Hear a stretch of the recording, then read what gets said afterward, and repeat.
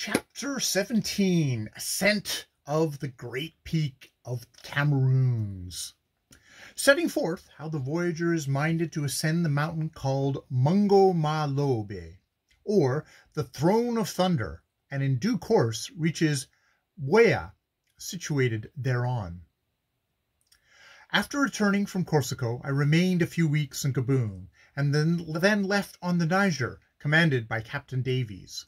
My regrets, I should say, arose from leaving the charms and interests of Congo Francais, and had nothing whatever to do with taking passage on one of the most comfortable ships of all those which call on the coast. The Niger was homeward bound when I joined her, and in due course arrived in Cameroon River, and I was once again under the dominion of Germany. It would be a very interesting thing to compare the various forms of European government in Africa, English, French, German, Portuguese, and Spanish, but to do so with any justice would occupy more space than I have at my disposal, for the subject is extremely intricate. Each of these forms of government have their good points and their bad. Each of them are dealing with bits of Africa differing from each other in the nature of their inhabitants and their formation, and so on. So I will not enter into any comparison of them here. From the deck of the Niger, I found myself again confronted with my great temptation, the magnificent Mungo Ma Lobe, the Throne of Thunder. Now it is none of my business to go up mountains. There's next to no fish on them in West Africa, and precious little good rank fetish, and as population on them is sparse, the African, like myself, abhorring cool air, nevertheless, I feel quite sure that no white man has ever looked on the great peak of Cameroon without a desire arising in his mind to ascend it, and know in detail the highest point on the western side of the continent, and indeed one of the highest points in all Africa.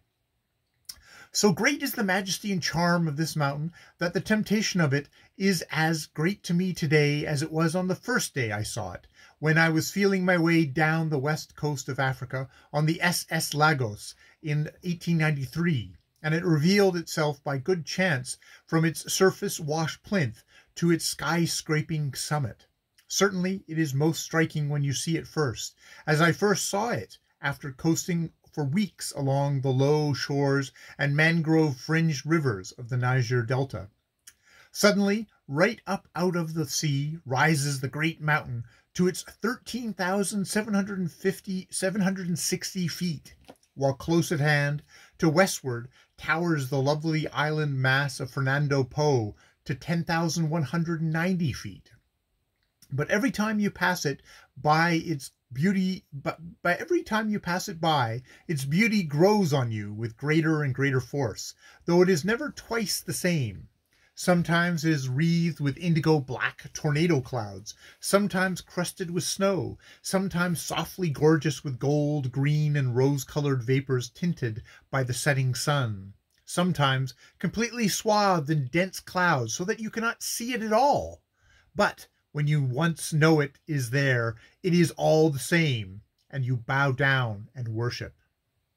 There are only two distinct peaks to this glorious thing that geologists brutally call the volcanic intrusive mass of the Cameroon Mountains, viz. Big Cameroon and Little Cameroon. The later, Mungo Ma Ndete, has not yet been scaled, although it is only 5,820 feet. One reason for this is doubtless that few people in the fever-stricken, overworked West Africa who are able to go up mountains naturally try for the adjacent Big Cameroon. The other reason is that Mungo Ma Etode, to which Burton refers as the awful form of Little Cameroon, is mostly sheer cliff, and is from foot to summit clothed in an almost impenetrable forest. Behind these two mountains of volcanic origin, which cover an area on an isolated base of between 700 and 800 square miles in extent, there are distinctly visible from the coast two chains of mountains, or I should think one chain deflected, the so-called Rumbi and Oman ranges.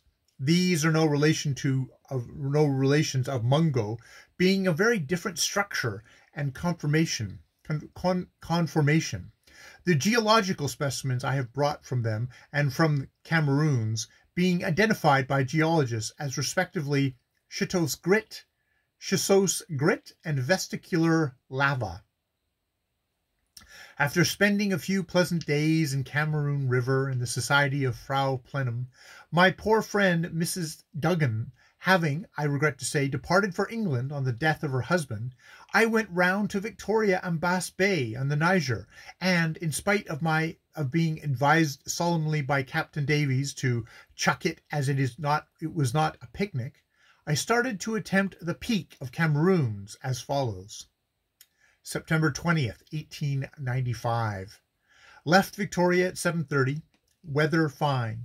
Herr von Luck, though sadly convinced by a series of experiments he has been carrying on ever since I landed, and I expect before, that you cannot be in 3 places at one time, is still trying to do so, or more properly speaking, he starts an experiment series for 4 places, manlike, instead of getting ill as I should under the circumstances, and he kindly comes with me as far as the bridge across the lovely cascading Lacole River, and then goes back at about 7 miles an hour to look after Victoria and his sick subordinates in detail.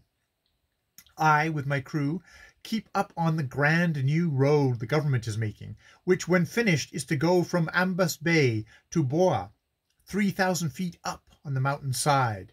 This road is quite the most magnificent of roads, as regards breadth and general intention, that I have seen anywhere in West Africa, and it runs through a superbly beautiful country. It is, I should say, as broad as Oxford Street. On either side of it are deep drains to carry off the surface waters, with banks of very beautiful tropical shrubs and ferns, behind which rise, 100 to 200 feet, walls of grand forest, the column-like tree stems either hung with flowering climbing plants and ferns, or showing soft red and soft grey shafts 60 to 70 feet high without an interrupting branch. Behind this, again, rise the lovely footholds of Mungo, high up against the sky, coloured the most perfect soft dark blue. The whole scheme of colour is indescribably rich and full in tone. The very earth is a velvety red-brown, and the butterflies, which abound, show themselves off in the sunlight in their canary-coloured, crimson, and peacock-blue liveries to perfection. After 5 minutes' experience of the road, I envy those butterflies. I do not believe there is a more lovely road in this world, and besides, it's a noble and enterprising thing of a government to go and make it, considering the climate and the country. But to get any genuine pleasure out of it, it is requisite to hover in a bird or butterfly-like way, for of all the truly awful things to walk on, that road, when I was on it, was the worst. Of course, this arose from it not being finished, not having its top on, in fact. The bit that was finished, and got its top on, for half a mile beyond the bridge, you could go over in a bath chair. The rest of it made you fit for one of those the rest of your natural life, for it was one mass of broken lava rock, and here and there leviathan tree stumps that had been partially blown up with gunpowder.